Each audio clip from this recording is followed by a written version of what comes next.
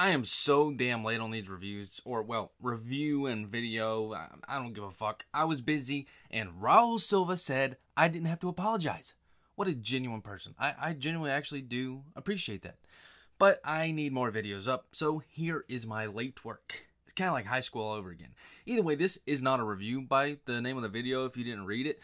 What's up, folks? My name is Tanner, and I am fashionably late, and I do not like Dark Alliance, but this isn't a review because I didn't beat it.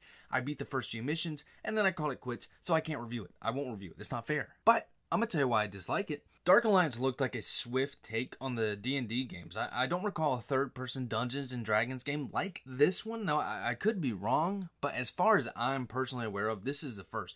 And if I am wrong, I don't give a fuck. But this game was hyped up. It wasn't hyped up like a Red Dead or something like that. I mean, it was hyped up as like a beat 'em up, because that's what this game is. And Polygon actually said it felt like Gears of War. Wouldn't that get you all like excited? Now, let me tell you something, Polygon. Don't ever throw shade at my series by comparing Dark Alliance to it. Polygon, that's your first and last warning. Now, granted, I did enjoy what I saw in the story. I mean, it's uber geeky, which I'm down with, and I'm not familiar with the story, but I do know that this takes place after the 1988 Crystal Shard story, and Salvatore said if you read the books, then this game will be more enjoyable connecting the story together. I can't confirm or deny that, but I can confirm that the gameplay is some trash. Now, they boast on the co-op experience, collecting new gear sets, a gameplay you want to be a part of. You want to get the loot. Unless you are a logical gamer, then you got better shit to play dating back to your PlayStation 1. First and foremost, this game was not designed for people who love platformers. And I say that due to the obvious red carpet at every single pit that you need to hurdle over, letting you know that you need to jump or you're going to die. Now, I get it, Mirror's Edge has the red guide system as well, but that can be turned off. This cannot. It is literally a red carpet at every single area that you can jump at, as if we are fucking idiots who don't know how to platform in games. Now, second, the combat was clunky, and the AI is some of the worst I've ever seen. Stay far back enough, they will not chase you. Go fight them, and sometimes they're just going to stand there and let you beat them to death. Now, as for the combat in itself, I played as Wolfgar, who is the barbarian. They also want you to get hyped up for some of the mechanics, so let's go over a couple. Like a camp where you can rest at, but if you do, enemies are supposed to respawn. They don't, but the prompt told me they do. So I think that might be a bug.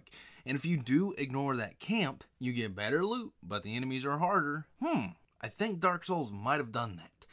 Now, what type of gear you find is also determined by the difficulty you choose to play on before you start the mission. Which, by the way, I was above the recommended power level to step up on my difficulty.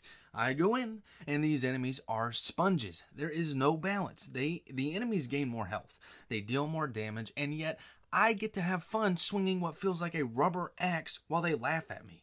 It is not fun. Now, this game also features many bugs, and three notable ones I had was I was waiting on an elevator and I just randomly started levitating into the ceiling. My camera got turned around, so instead of the camera being attached to my back, it was attached to the front of my face, and I could not fix it unless I died. And as you can see, I am trying to fix it without dying, but I have no luck.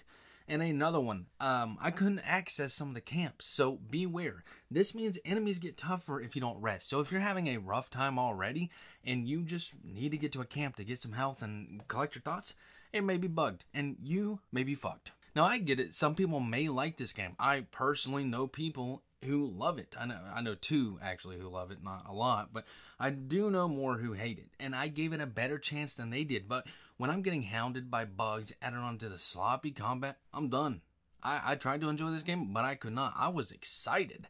Now, the only thing worthwhile was some of the story and some aspects of the design. But the beef of this title that it brags on, the gameplay, fails. It's not fun. It's just more infuriating. And I mean, if you like it, I'm glad you like it, no doubt, and I do hope you get whatever you wanted out of this game, but this is not for me.